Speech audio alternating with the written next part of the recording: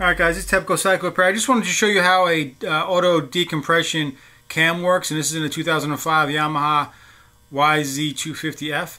If you look down inside there, we're looking right from the top with the valve cover off down at the cam. You can see what looks like a small ball bearing. I'm going to move it in and out there. See that moving in and out? So when you first kick the bike, that ball is out like that and it pushes down on the valve right there, and what it'll do is just open the valve a little bit to let a bit of the compression out.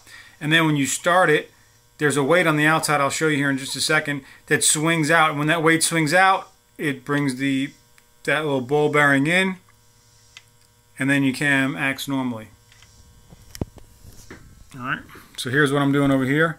So when you kick start it, okay, when you're kicking it, this is not turning fast enough to swing this out, so it stays, that little ball bearing stays out and it pushes the exhaust valve down. So when you start it up, this cam starts to swing fast as it spin fast, and as it spins fast, it swings this weight out, and when you can see that rotating in there, it swings the weight out and retracts that ball so the cam can act normally. I just wanted to put this together quick as I'm doing a valve adjustment on this YZF.